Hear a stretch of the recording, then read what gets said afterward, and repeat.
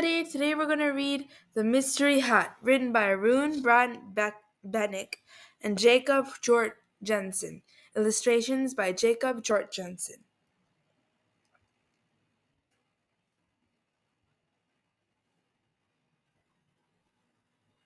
One sunny late winter's morning, three friends were taking a stroll through the woods when they noticed something rather strange on the path just ahead of them.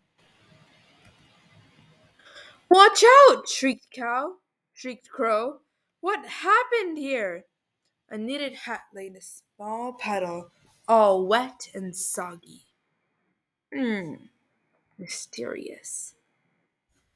"That hat looks strangely familiar," said Crow. "I'm pretty sure it belongs to—"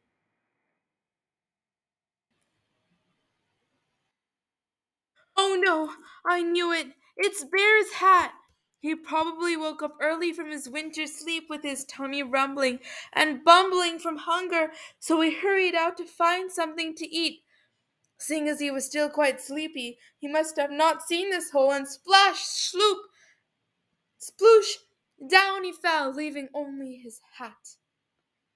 And now he's sitting down there, waiting for someone to rescue him.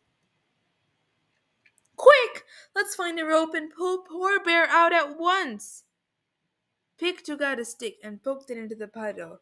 "That's not a very convincing story, Crow," he said.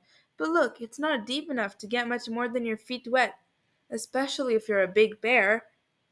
"You're right, it's hog squash," said Beaver. "Something awfully grim is going on here. In other words, something very bad." I don't know if you noticed, but as we passed the old farmhouse, the snowman out front wasn't there anymore. I once heard that the snow people actually fly, especially if they're starving, shuddered Beaver. "Perhaps the snowman was out hunting for supper. He must have spotted Turtle, who wears a hat just like this one." There he was, strutting along, minding his own business, when swish! The snow grabbed Turtle, who must have put up a fight, as you can tell from the melted snowman's snow and Turtle's hat, continued Beaver. "If I know anything about snowmen, it's that they love turtle soup. He's probably cooking up our little friend as we speak. We have to find him before he's turned into broth." Dick pondered for a while. Then he said, "Another interesting explanation, but I don't think it's very likely. You see, I just had breakfast with Turtle this morning. He's got a cold and isn't going anywhere. Look, you can see smoke coming out of his chimney. I think there's got to be a much simpler explanation to our little mystery." Pig took a moment to think really hard. Then it dawned on him. He said, Do you both remember when it snowed a lot a few days ago? It was very pretty. We all went outside to enjoy it, and then a snowball fight broke out. I almost hit you with a snowball, Crow, but you ducked it and took your hat right off your head.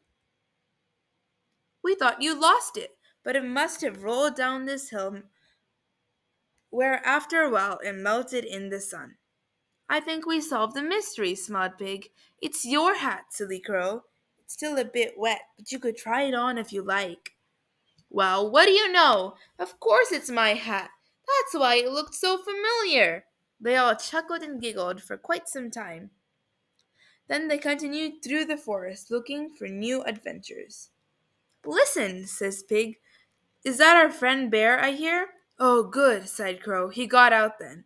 Beaver nodded in agreement. "Perhaps the snowman helped him. I'm so glad." The end, and I hope you enjoyed.